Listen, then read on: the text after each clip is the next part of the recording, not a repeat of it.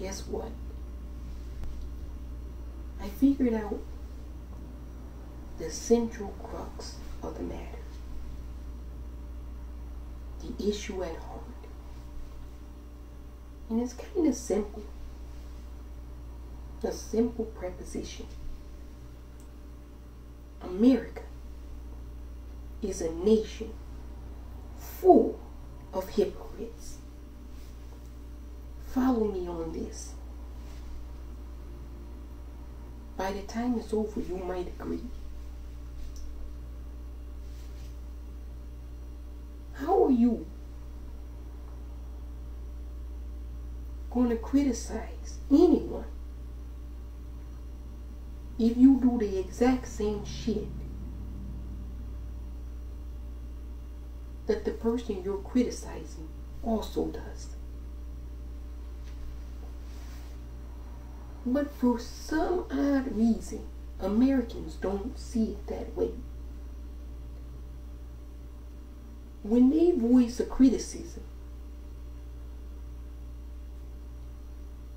they should be heard, and the criticism should be taken serious, even though the thing that they're criticizing, they do as well. And sometimes they'll be doing it simultaneously as they're criticizing the other individual. You cannot make this shit up.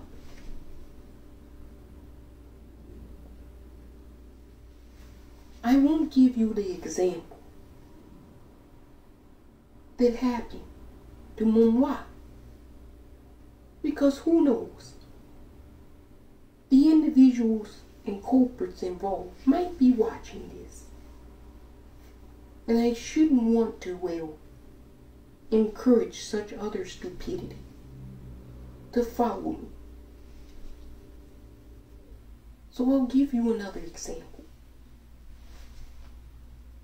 If I'm on the corner selling drugs in the neighborhood, and someone else walks up on the corner and they start selling drugs in the neighborhood, do you think it would be a good idea for me to go up to that person and tell them, you're a bad person for selling drugs in the neighborhood? And the other person knows that I'm also a drug dealer as well. So the other person turns to me and says, well, wait a minute. You're a drug dealer too. And then I say, well, wait a minute. I sell powder cocaine. You sell crack cocaine. And then the other person replies, wait a minute. Isn't it all the same entirely substance and drug? You see how you shouldn't really ever criticize somebody, even if it's illegal, if you're doing the same fucking illegality that you're criticizing.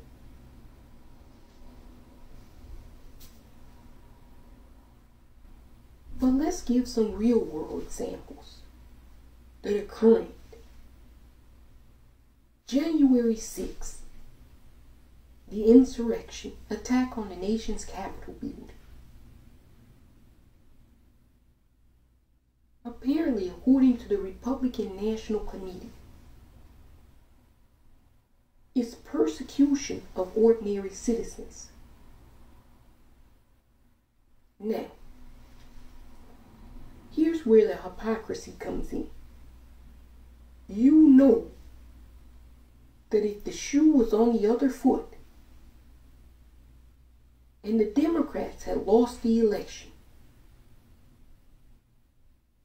and they got their supporters all riled up, the Congressional Black Caucus held Stop the Steal rallies and they went into conservative rural counties and said, throw out those ballots. There was widespread fraud. The Russians hacked the machines and switched votes. And then Congressional Black Caucus members went to the eclipse on the Capitol, and on January 6th spoke and riled up thousands of African American people and said this election was fraud and we need to have trial by combat. And then people started storming the Capitol, smashing the windows, assaulting police officers, carrying Black Lives Matter signs into the nation's capital, flags such as this into the Capitol building.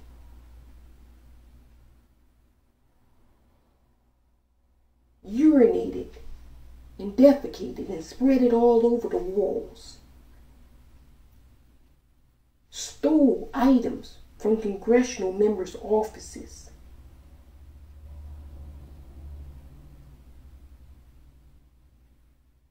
Would senators like Ron Johnson be saying that it was like a picnic if the shoe was on the other foot? That's all you have to ask yourself. If those were Barack Obama supporters, Hillary Clinton supporters, Joe Biden supporters, and they had done that on January 6th, what Trump supporters did, if that was Black Lives Matter and Antifa, you know, my crowd, if we had done that, would a United States senator have said it was like a picnic?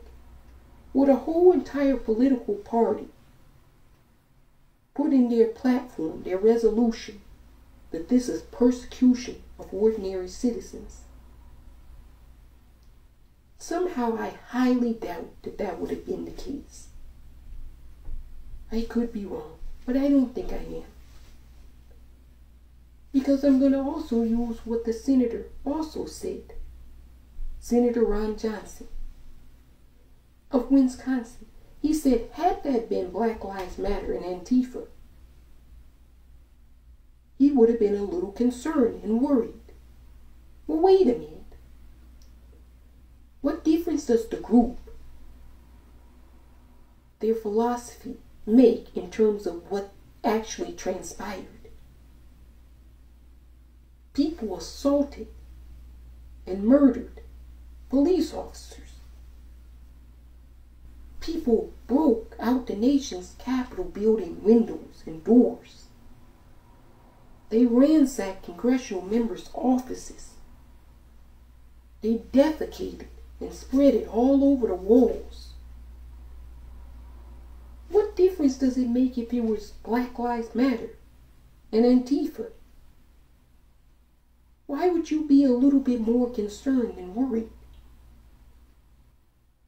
Is it because, well, their pigmentation would have in large part been different?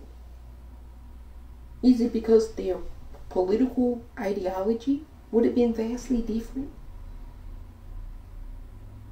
It wouldn't have been persecution of ordinary American citizens, you mean? You know why you're getting that type of rhetoric.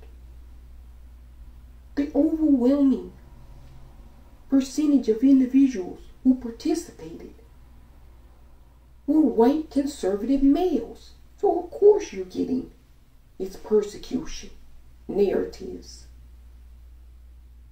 But had it been African American males in the thousands who did that,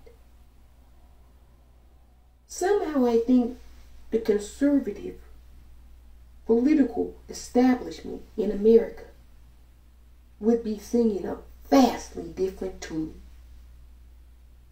That's hypocrisy. And this nation is full of hypocrites.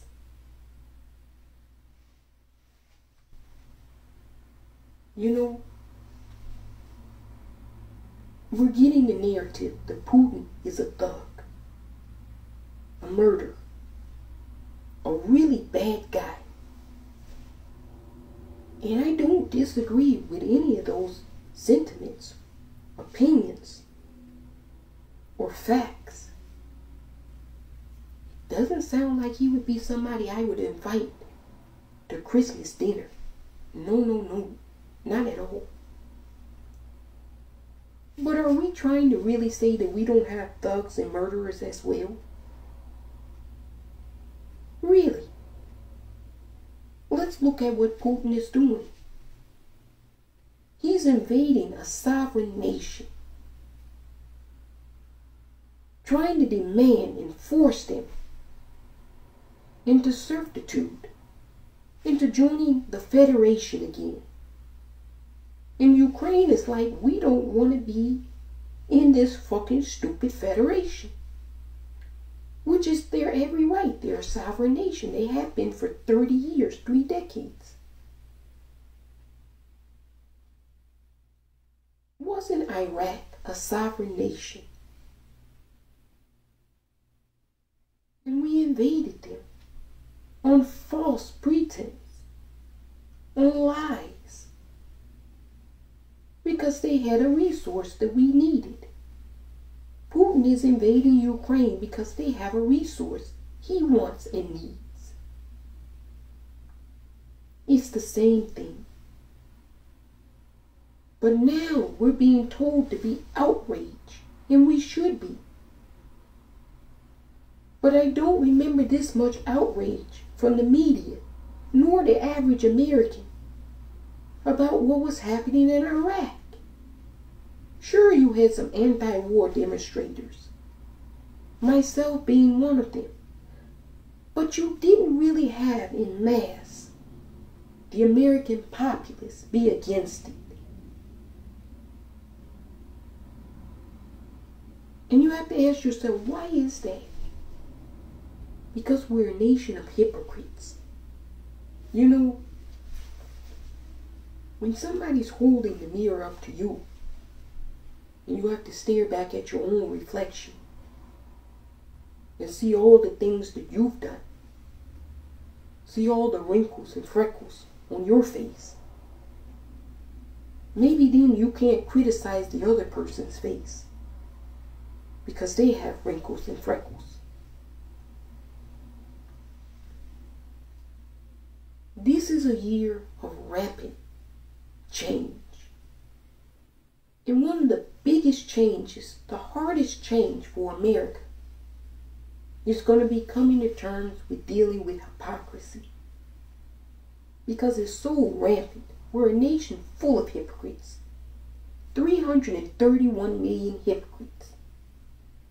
From all creeds, religions, sexual orientations, ethnicities, you name it. Everybody is a fucking hypocrite in this nation. I know you don't like being criticized, but you like doing the criticizing. That's the issue. You gotta stop criticizing people who do the same illegality that you're currently doing.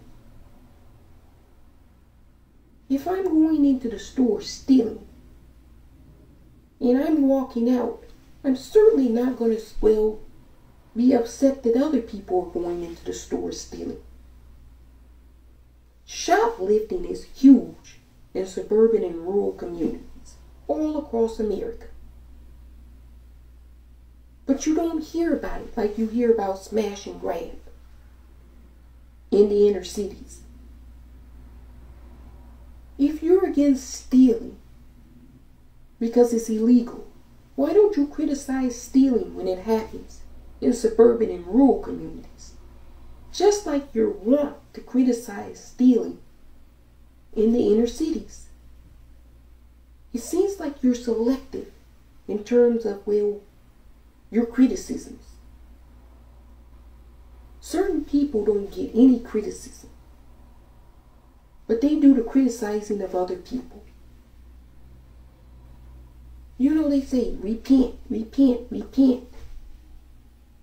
The Christians. I'm picking on the Christians here for a moment. But wait a minute. You're asking me to repent.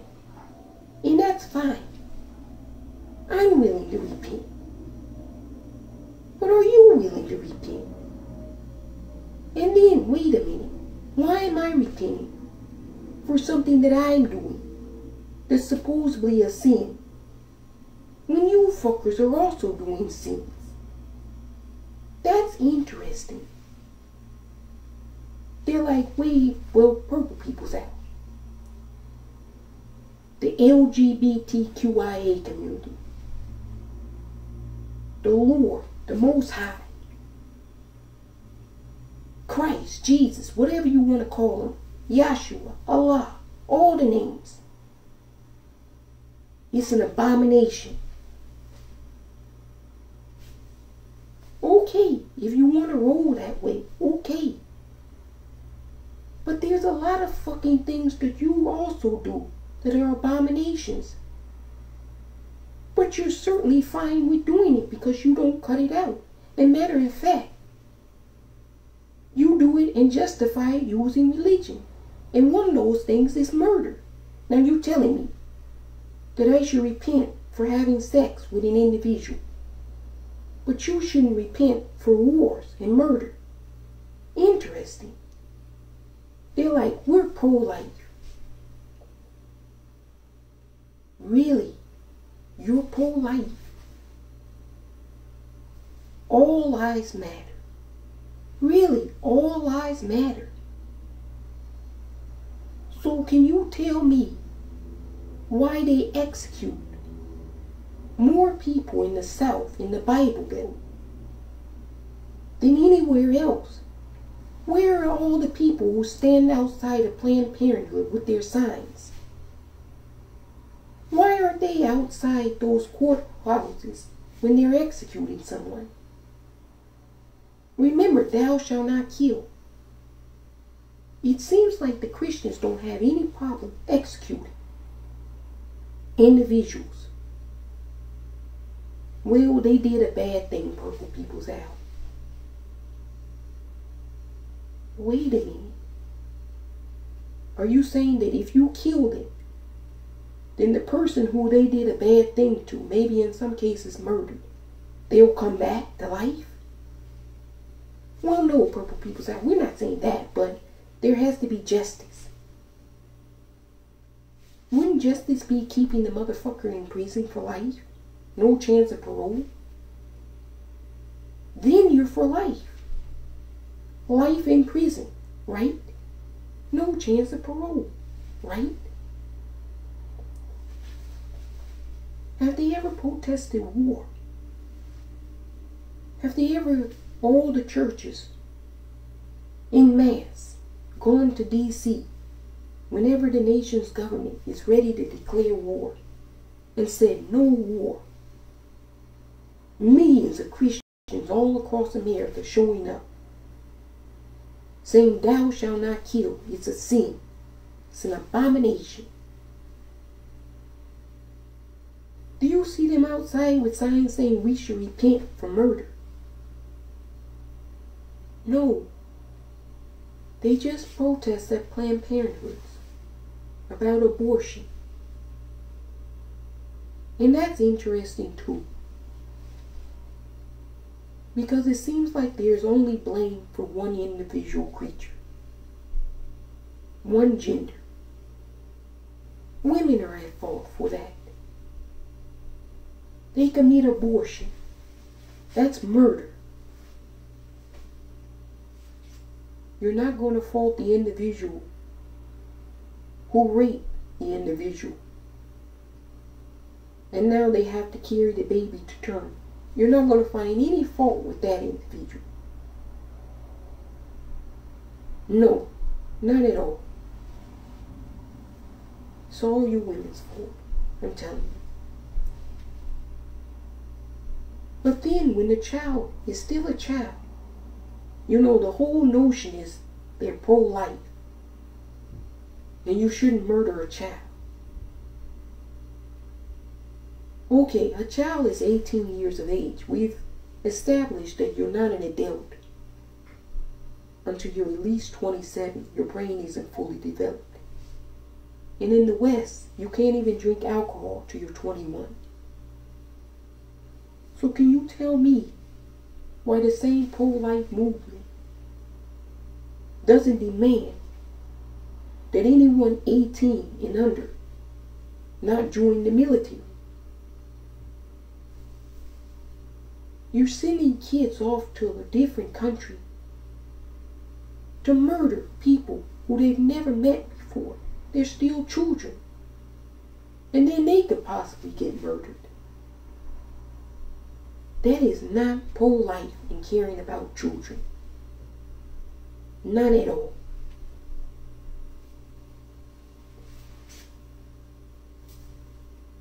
This nation is full of hypocrites. And nobody's gonna like when they see the hypocrisy. Nobody likes it. Everybody goes, oh wow, you're kinda right. I am hypocritical. So think about when you're hypocritical. Think about when you're ready to criticize somebody for doing the exact same thing that you do. Maybe you're not simultaneously doing it, as some people choose to criticize people who are doing things illegally, whilst they are simultaneously doing the exact same illegality. Maybe you're not doing it simultaneously. Maybe you stole a purse when you were 16. And now somebody in downtown Chicago is stealing a Gucci bag, and they're 16. When you hear about that on the news, and now you're 34, and this person is 16, think back to when you were 16, when you walked into the department store, took the purse into the bathroom, took off the tags, and then came back and stuffed the purse inside your other purse and walked out the store without the metal detectors going off. Or you had a friend who worked in the department store that would leave you things in the back room, and you stole like that all types of merchandise throughout your teenage years. Think about that when you hear about smash and grab. You're really telling me these fuckers in the suburban areas don't steal? The most theft probably happens in suburban communities.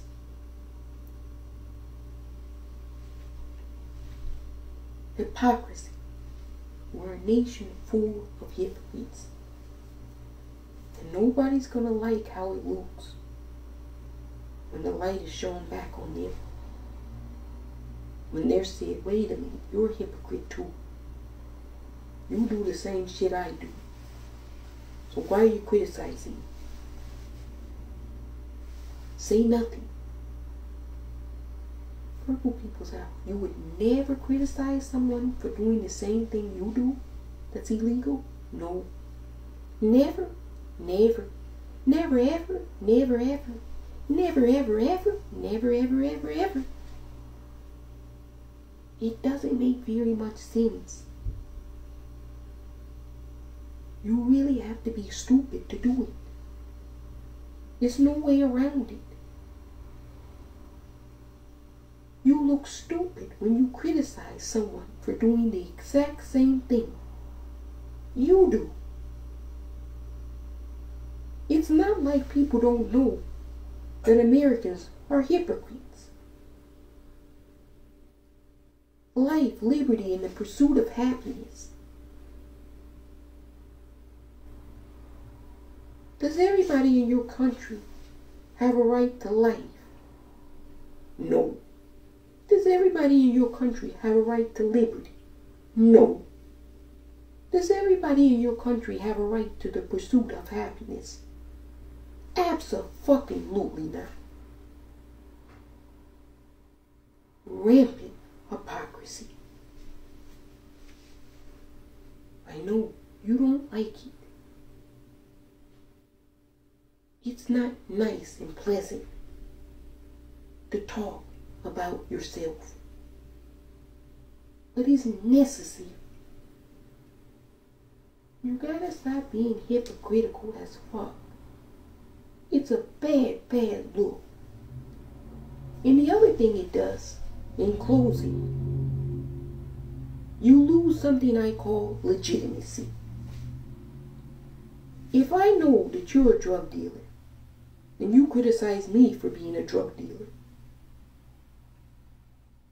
if something really big happens, and then I have in the back of my mind that you're a hypocrite, and you throw me under the bus, the moment you get a chance to, because you're a hypocrite, I'm not going to listen to a damn thing you have to say, even if it's really important. It's kind of like the boy who cried wolf. You can say hypocrisy and lies are kind of the same, but they're not. In my opinion, a hypocrite is worse than a liar.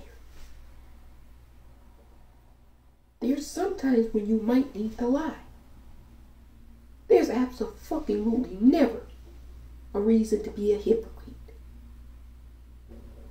Unless you don't think that somebody will call you out on your hypocrisy. Well, America is finally being called out on its hypocrisy. And Americans are finally being called out on their hypocrisy. I hate to break the news to you, but it's not going to get any better.